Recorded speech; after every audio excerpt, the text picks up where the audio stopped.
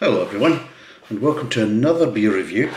Now this beer, I actually meant to do this a while ago, and unfortunately I never got round to it. It was part of a kind of series we were doing, obviously, in the kind of local area around about the southwest, and this is one I wanted to kind of try because it was a bit unusual, but the way things kind of happened with work and everything else, it just kind of time ran away from me and I never got the chance. So I'm finally back getting the chance to do it. Now this is a beer from the Badger Brewery, and that's a Badger Brewery is just based outside a place called Blandford Forum. Now Blandford Forum is in Dorset. It's like makes up the kind of triangle in Dorset between kind of, you've got Poole on the kind of east side, you've got Dorset, or Dorchester, sorry, in the kind of west side, and then just kind of in the middle and above it is kind of Blandford Forum. So what we've got from the Badger Brewery is we've got the Blandford Fly. Now there's a bit of a history to it. This is sweet and spicy golden ale. It's a 5.2%, but it is something a bit different. It has won awards. I'm going to actually have to put my glasses on, well, the other glasses, to actually read what it says, but yes. Badger does make some good ales, and I've been to the brewery a few times, and I've been in the shop. I've even had breakfast in the kind of little restaurant thing there. It's very nice with the workers, or the canteen, or whatever you want to call it. So yes, it's the Blandford Fly. It is, like I said, sweet and spicy golden ale. It's in the World Beer Awards. It won the United Kingdom bronze. There's a little story around it. Don't just take our word for it. Ask any fisherman and they'll attest. It's not only the tickle of the trout that bites on the tranquil river Stour at Blandford. Should you wade these waters on a warm summer's night, beware the infamous Blandford Fly, whose bothersome bite can only be soothed with a spicy slice of fresh ginger. So apparently applying some fresh ginger to a bite will help to kind of soothe the kind of maybe swelling or irritant of it. Maybe it does. So a uniquely sweet and spicy golden ale, a refreshingly different ginger taste is offset with a hint of sweet toffee. So, well, it's kind of very distinct flavours, so if it doesn't deliver, then they are pushing out a lot of crap, aren't they? But I think I honestly, knowing people and how they do things at the Badger Brewery, I probably will taste these flavours. I don't know in what kind of strength, but I think these flavours will be present in some shape or form. So, without further ado, let's crack it open. There we go, that's it. Oh, you can smell ginger. Boom, straight out of the bottle. Ginger! Right, let's pour it out and we'll get a real good sniff at it.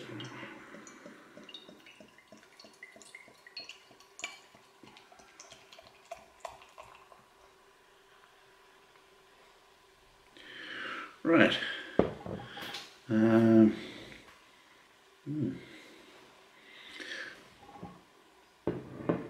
know, is that something on the lens?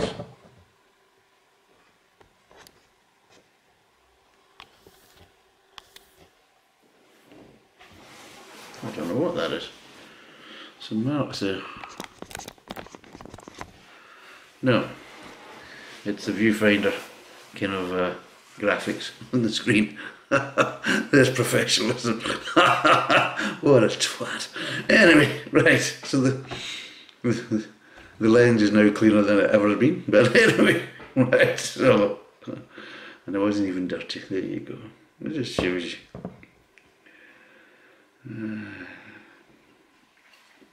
Don't have to be the brightest in the world to review a beer.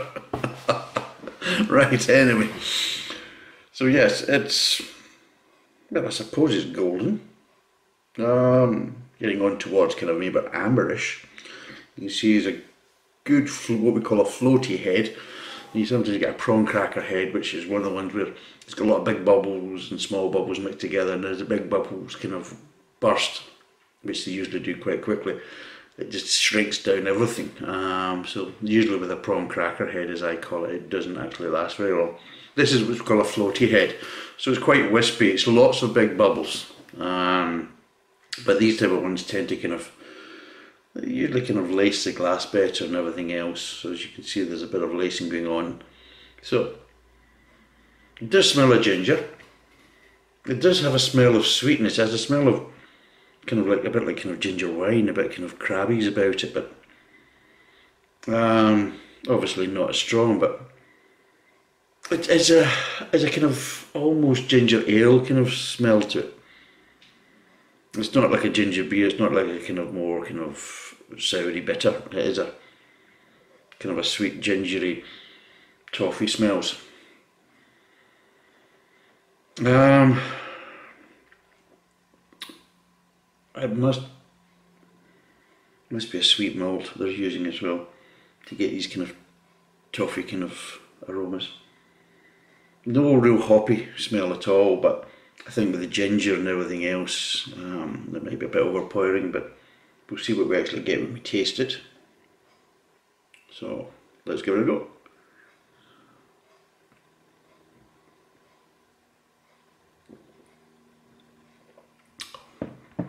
Well, wow, the ginger is definitely there, but it's not overpowering.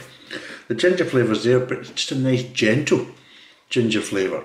It's not an intense or very strong ginger flavour that becomes kind of sickening or overpowering. The ginger's there from start to finish. And know what it's like. Just that slight aftertaste of like what you call, like kind of a ginger loaf. Not like gingerbread.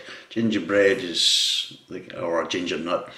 It's quite a more harsher kind of ginger aftertaste, when you're eating a ginger nut, if you've ever had a ginger nut or a ginger snap biscuit. There's a kind of more kind of a stronger kind of ginger aftertaste. It's a light ginger aftertaste that you probably get from a ginger loaf, or a ginger cake.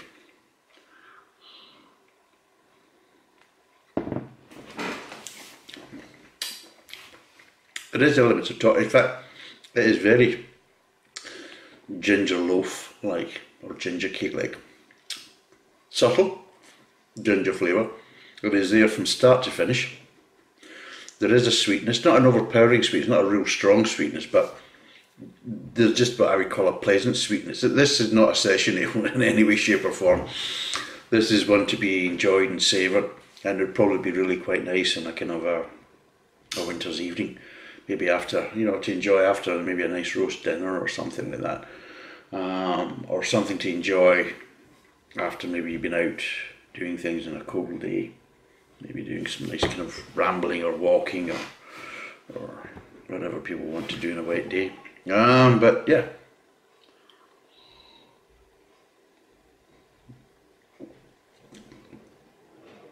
No bitterness, no real hoppiness.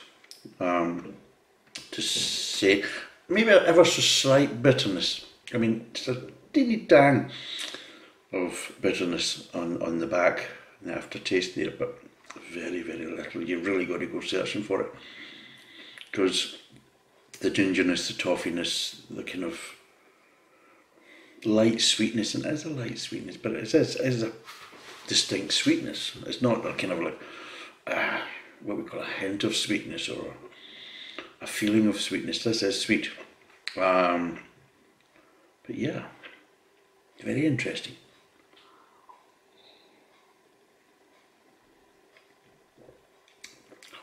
And the more you drink it, as your mouth gets more acclimatised to it,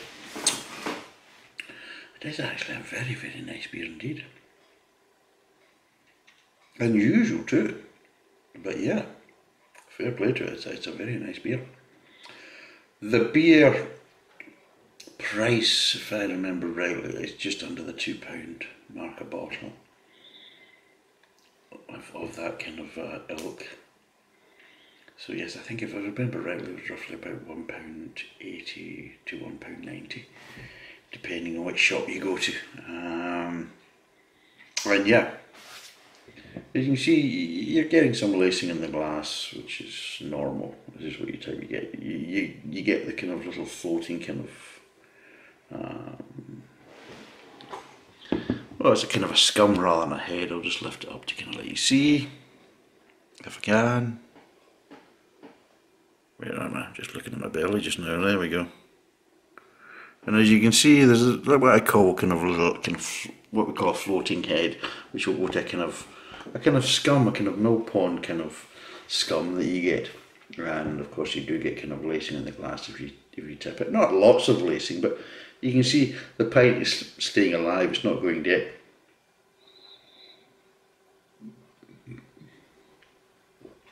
But yeah, that's quite nice actually. Yeah.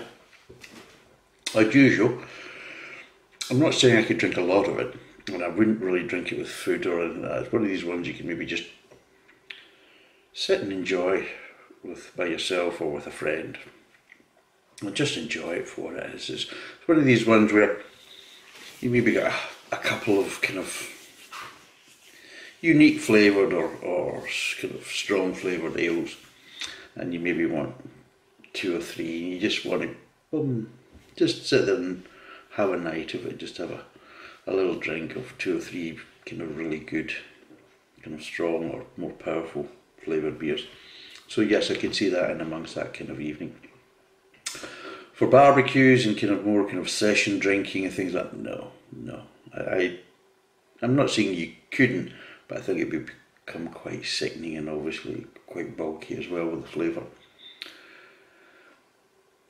Food, I suppose you could maybe, I think because of how strong it is, I think it could probably go well with a curry or something kind of more stronger flavoured. Something kind of spicy food, that type of stuff, maybe Mexican and things like that. But again,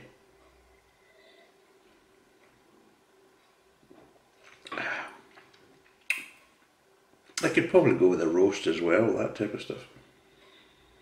And set yourself up for your spotted duck or your bread and butter pudding at the end. But yeah.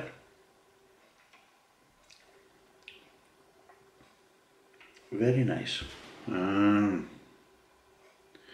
Very unique. What I will say is if you get the chance or if you're able to get hold of this, which I think you might be able to even if you're outside of the UK, because I know a lot of people are probably thinking, well, it's alright you basically, trying some of these beers, but if I'm outside of the UK I'm never going to get a chance to try them, so what is the point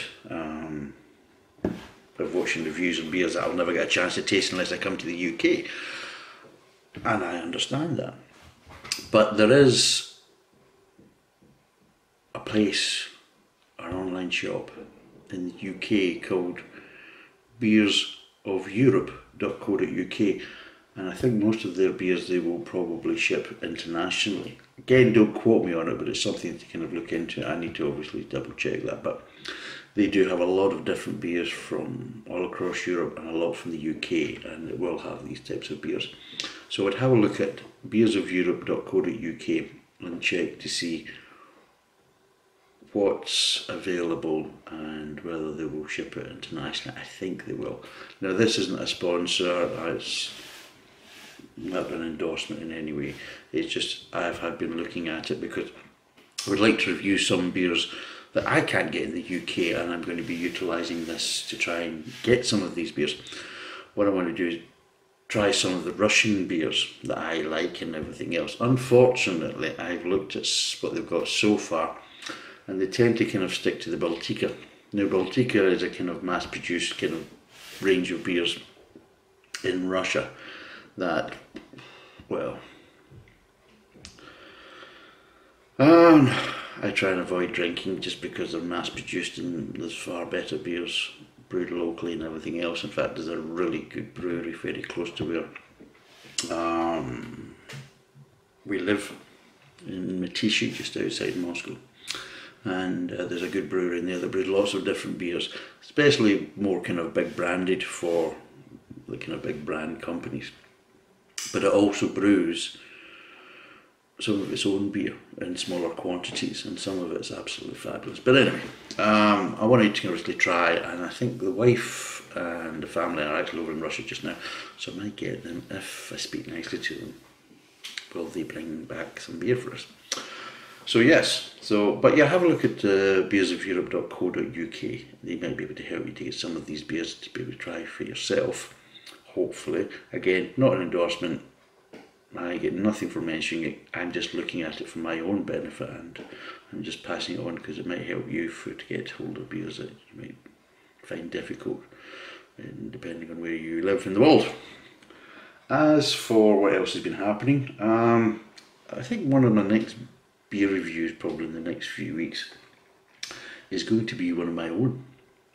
I've liked to brew my own beer, and I brewed 2 batches of lager, 2 different, basically the same ingredients, same recipe, but a slightly different brewing styles. So I've done a kind of an enclosed carbonated brewing style, where I will still obviously condition it in the bottle and add carbon drops as well to kind of finish off the carbonation. And I've done what we call an airless flat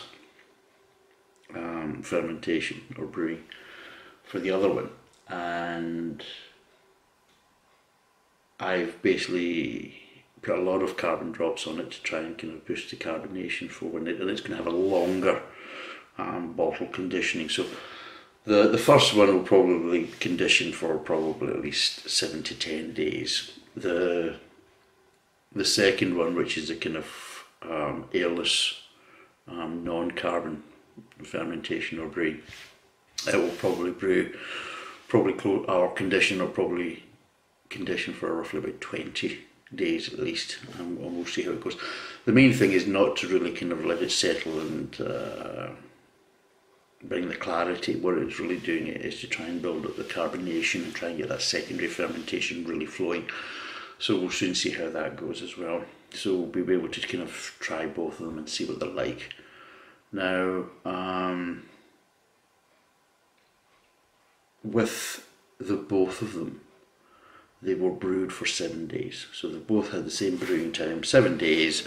One basically being an enclosed carbonation brew, and one being an airless non-carbonation brew. In other words, the air can basically, any carbonation, any build-up of gases can actually escape, but nothing can get back in.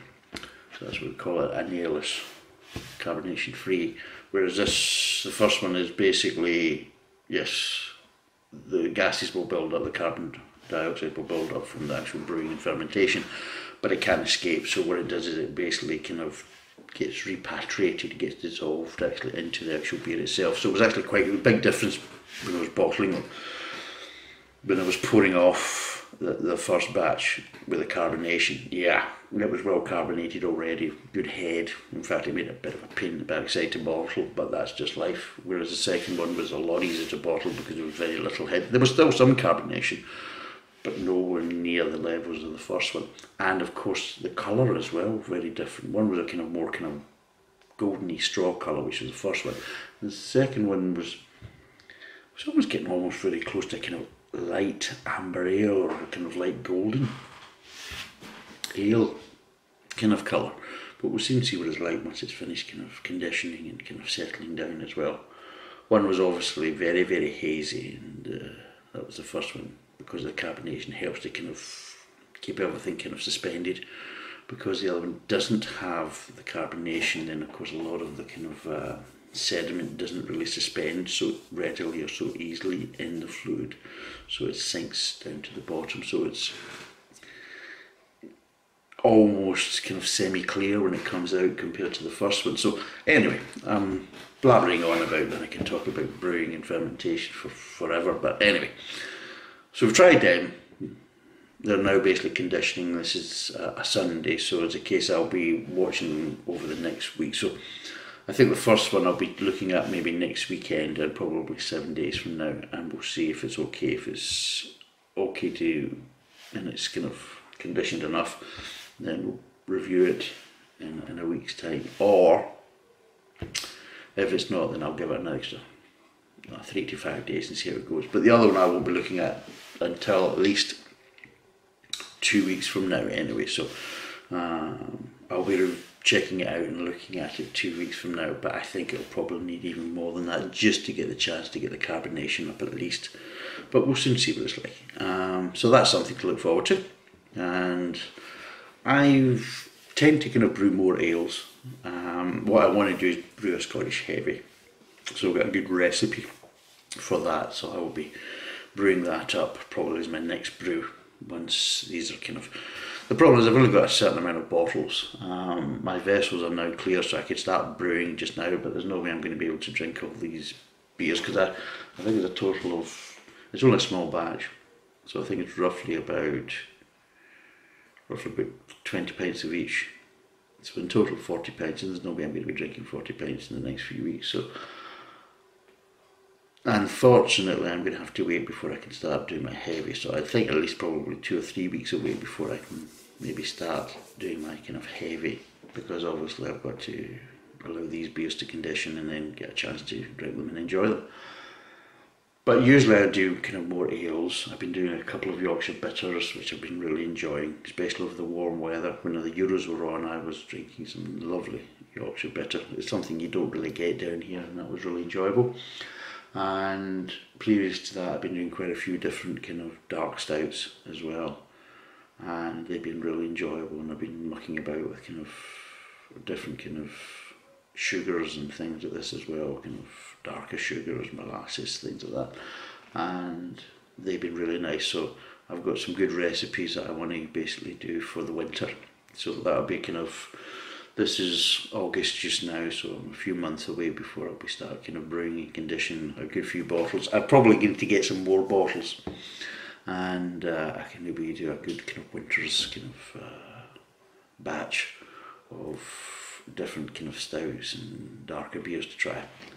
Maybe try something similar to this. Maybe try a kind of... see what I can do with some kind of more unique flavours like ginger and everything else. But anyway. And prattling on, and let's not do this for too long. So anyway, marks out of 5, I would probably give this a 4, just for flavour, how well brewed it is, because I think a lot of times if you're adding kind of more unique flavours to beers, you can overpower it, and you can making it too much of one thing and not enough of the other, and there's no real balance. They've actually got a really nice balance here. They've got the ginger flavour, it's there throughout, but it's not overpowering and it's not ridiculously strong. There is the sweetness to it, but again, it's not the sickly sweetness. It's not overly sweet, but it is sweet. And yeah, it is a kind of unique flavoured beer, and well done to Badger for doing it. And I think they've done it in a very successful fashion. So yes, I'm giving this a 4 out of 5, because it's a well brewed beer. And it's also kind of unique flavours as well, so there's not many beers that's going to have that kind of similar kind of flavouring on the market. If you can get hold of it, I would recommend try it and see what you think. I would probably say, well, if you want to give any kind of comments, if you've tried this beer or you're about to try it or going to try it and you want to leave any comments, feel free. But I don't think many people watch these videos anyway, but to actually leave any comments, but if you do, feel free, and I will reply. But anyway, that's us. It was a very good review because it's a very good beer. So thanks for watching, and cheers.